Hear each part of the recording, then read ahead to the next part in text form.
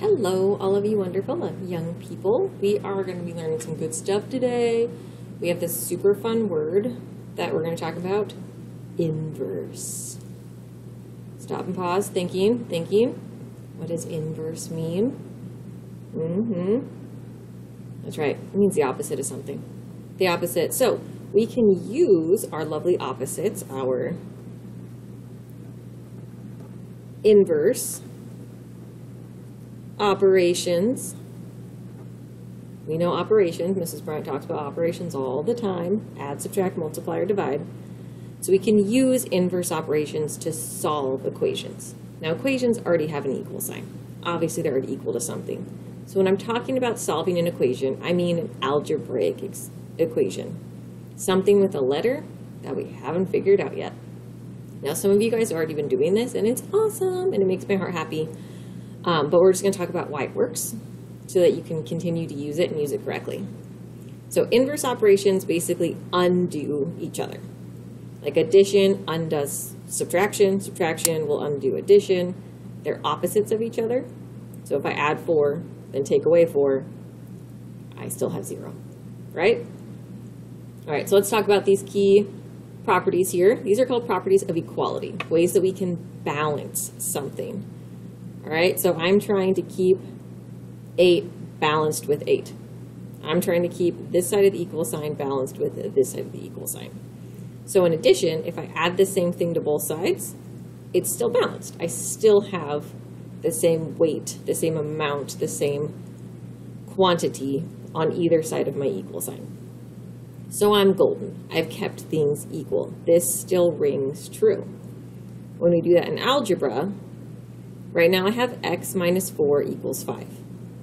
So I know that these are equal, and I want to get x by itself. So what I gotta do to get rid of, or to make x by itself, is to get rid of this 4.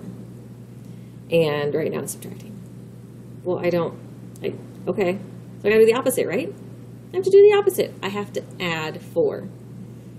Well, what you do to one side, you have to do to the other side, all right? Bicycle Batman tells you. So if I add 4 to this side, I have to add 4 to this side. When I do that, these cancel out. This becomes 9. And I have x equals 9. Same thing with subtraction. Subtraction has the same equality property. If I subtract 5 from one side, I have to subtract 5 from the other side. This still balances. 3 equals 3. We're good. So same thing over here. Right now I have x plus 4. I want x by itself. I want it to say x equals something. So I have to get rid of all this nonsense next to it. Right here I have addition. The opposite of addition is, everybody. Okay, I'm going to assume you said subtraction. You would be correct. Good job. Way to be. Pat yourself on the back. So I'm going to subtract 4. But to balance, I have to do the same thing to the other side.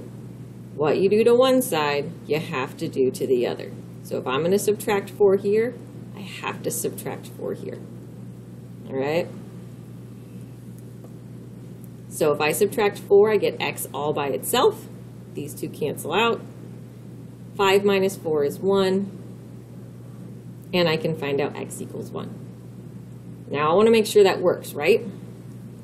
So I have x plus 4 equals 5. All right, let's plug in our 1. 1 plus 4 equals 5. Well, wouldn't you know it, 5 equals 5. Ding, ding, hooray, we're amazing. Same up here. X minus 4 equals 5. All right, let's plug in our 9 we found earlier. 9 minus 4 equals 5. 9, 8, 7, 6, 5. Woohoo! It works. Always good to check. Once you solve for a variable, please check that it works. Do the check. Take the time to do the check. That took me, what, 15 seconds? You can do 15 seconds. All right, so these are your reminders here. Lovely side note about some other things if you need to read it. So let's put it in action. I want to solve x minus 2 equals 6. Now we get to solve. We're not just writing equations. We're not turning it into words. Solving. I have minus. I want to undo that subtraction. So I have to use the inverse. Inverse, inverse, inverse. I know, it's like there's an echo here. Well, the inverse of subtraction is addition. And I want to get rid of 2. So I'm going to add 2. And because of my laws of equality, what I do to one side, I must do to the other. So I'm going to add 2. Everybody, what's 6 plus 2? I'm going to really hope you said this, because it's 8. It's totally 8. If you said 8, you are amazing. If you did not say 8, you probably weren't paying attention. Let's try it again. Here, let's keep going. Keep going this way, because I still have some subtraction, and I want to undo that subtraction. I want to get that x all by itself. It wants to live on one side of the equal sign, all by its lonesome. It's waiting. It's waiting right here. It wants everybody to know who it is and what it's about. So we have to get it alone first. Well, the opposite of subtraction is addition. I've got a 7 here. That 7's going to come right down.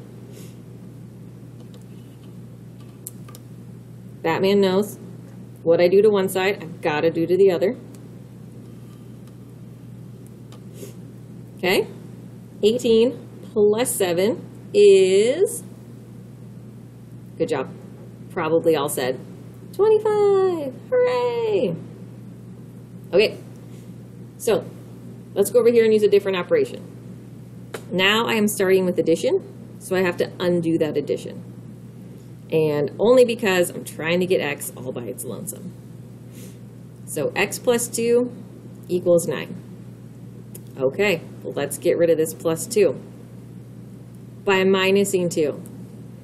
Making sure we're following all the rules, or else Batman on a bicycle is going to go after us, all right? So these cancel out. I have x by itself. 9 minus 2 is 7. Woo! Okay. See if we can remember what to do without Batman reminding us. It's going to be tough. We got this. Okay. So 26 equals 11 plus x. Again, I got to get that x by itself. This 11 here, it's positive. So we're going to do the opposite of that. We're going to make a negative. We're going to subtract 11. We're going to subtract 11 because what you do to one side, you do to the other. Did they say it? Did you guys say it? Did you say it out loud? Let's try it again. If you didn't, let's try it again. What you do to one side, you do to the other. Okay. So 26 minus 11 leaves us with 15. Bam. You guys are all amazing. You're experts. Life is a rainbow. I love this. Now, a lot of you guys were already doing this before. You kind of figured that out, that I need to do the opposite of something. Love it. We're going to focus on adding and subtracting right now. That's just going to be what we're going to focus on. So let's flip it over and do some practice here. This is where I would like my wonderful substitute to pause and let all of you guys figure these out, and then unpause it and be like, bam, magic. There's going to be answers here. So I'm just going to let Batman Bicycle remind you as you solve these what to do, because whatever you do to one side, you do to the other. Do we get it? Do we get it? Okay, let's plug them in and check. Let's see if it worked. Does k equal 4?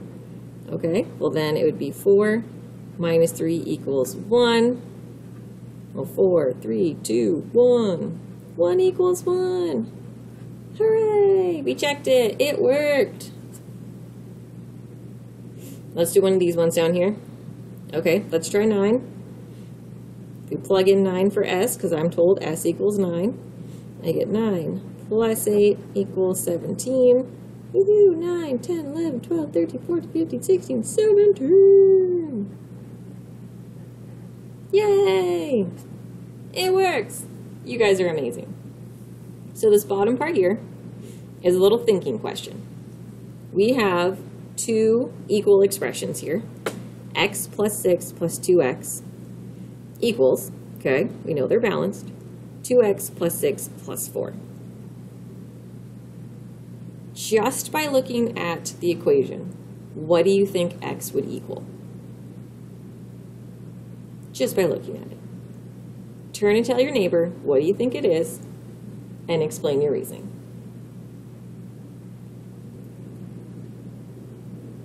All right, this is where we're going to pause it and then unpause it.